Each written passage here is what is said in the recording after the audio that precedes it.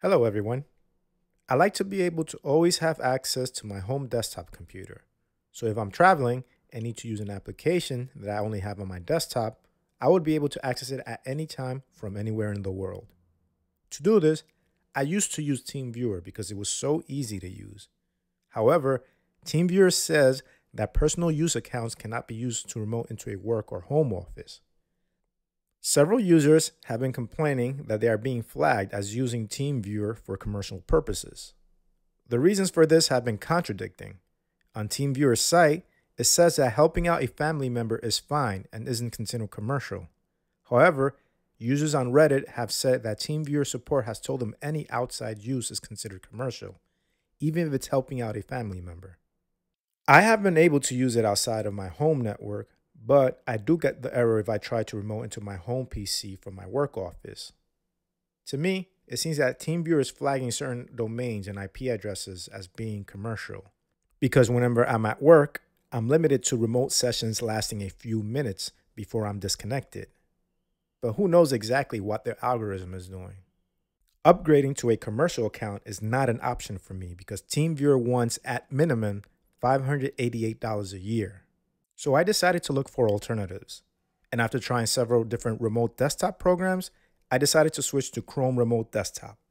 I switched to it because, like Teamviewer, it gave me an easy way to have a list of computers that I can remotely access without worrying about configuring my firewall. To set it up, all you need is a Google account and a Chrome browser. Let's go through the process of getting it set up. So let's start by opening up a Chrome web browser and navigating to remotedesktop.google.com. When the site loads, towards the top right, there is a link called Remote Access. Click on that. If you're not logged into your Google account, you will be asked to log into it. After logging in, you'll see an area saying Set up Remote Access. In that area, there is a download button. Click on it. A pop-up will take you to the Chrome Web Store that will allow you to install the Remote Desktop extension. Click on the Add to Remote button. You will be warned about what type of access to your computer the extension will have. Go ahead and click on Add Extension. The extension will download and a Chrome Remote Desktop icon will appear on the top right of the web browser. Also, the Setup Remote Access section will be renamed to Ready to Install. Click on the Accept and Install button in that section. And when you're asked to confirm the installation, click on Yes. A Windows security prompt will also show up, so click Yes to begin the installation. Now, choose a name for this computer. I'm going to call it Home Desktop and click on Next. Now enter a PIN for the computer. You will need to enter this PIN when you log in remotely to the computer. Click Start after entering and confirming the PIN. Another Windows security prompt will appear. Just click Yes. The installation is now finished, and the remote desktop service is now starting. When it says online under the computer name you chose, you are ready to remote into this machine from another one. Now, I'll set up other computers behind the scenes, and then come back and demonstrate how you remote into one of the computers. Okay, so I set up 2 other computers with Chrome Remote Desktop, and now I'm going to remote into one of them. So let's open up a web browser and navigate to the Remote Desktop site again. Here, you see a list of all the computers I set up. Let's remote into my laptop. I'm asked for the PIN I set up for it, so I'll enter it. And you can now see my laptop screen. So when I first log into a PC, I get this clipboard synchronization alert. With this enabled, you will be able to copy and paste between the remote and local machine. So click on the message. You are then asked to give permissions for this feature. Click on Allow, and the feature is now enabled. So you see that the remote screen is pretty wide. This is because it's showing both the monitors connected to my laptop side by side. Let's go through the options to help change this behavior. To the right, you see a blue bar. These are the settings for this remote session, so let's go through these settings. First, we have the session options. At the top of the session options, we have disconnect, which ends the session. Next, we have full screen. This will set the session to full screen mode. The next option is scale to fit. This option will scale the remote screen to fit your local screen. As you see here, both the monitors of my laptop are being shown. If the resolution is higher or lower than the remote PC, then it will scale to fit your local screen. If I click on the option, it will only show one of the laptop's monitor. I prefer it being shown like this. The next option is resize to fit, and it seems to not be working. I tried multiple computers and it does nothing. But this option is supposed to automatically match the resolution of the remote machine to the local one. This is much better than scaling, because with scaling, you will get some blurriness because the resolutions of the remote and local machine do not match.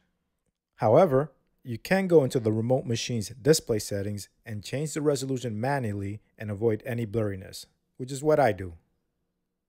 After the session options, there are the keyboard control options. This lists some links that when clicked will execute that keyboard combo described in the text.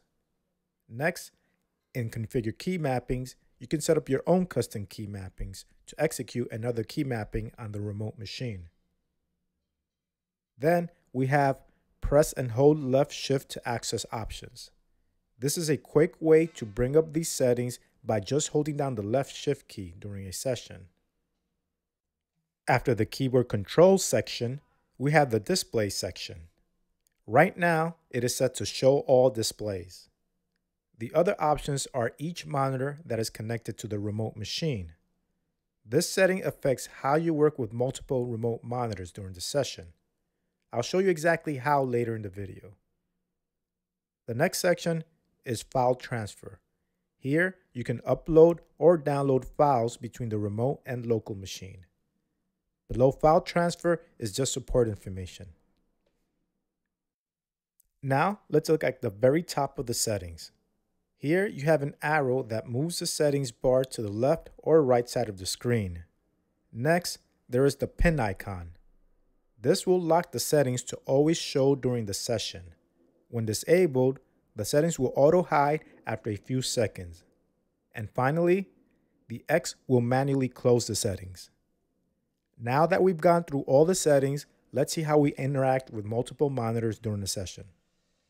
So my display setting is set to show all displays. And in this mode, you access your other monitors by just moving your mouse to the right or left end of the screen. As you can see, when I move my mouse all the way to the right, it started scrolling to my other remote monitor. When moving the mouse to the other side, I get back to the other monitor. I do not like this behavior because I keep scrolling when I accidentally move my mouse to either end of the screen. To change this behavior, let's go back to the settings. If you notice to the right-hand side and in the middle, there is a transparent blue icon. Click on the icon to get back to the settings, or hold down the left shift key if you enable that option. In the display section, click on the drop-down and select the monitor you want the session to show. With that set, it will no longer automatically scroll when you move the mouse to either end of the screen. However, when you want to switch between each monitor, you will have to go back to the settings and select the specific monitor you want. Besides this, you just use the remote machine as you normally would when physically connected to it. So those of you who do not like Teamviewer's time limits for free accounts, you can now switch to Chrome Remote Desktop and not have any time limits. Teamviewer might still be a great option for businesses, but for consumers, it's really not worth paying $588 per year when there are free options available. So what do you think about Chrome Remote Desktop? Do you feel it's a good option for you?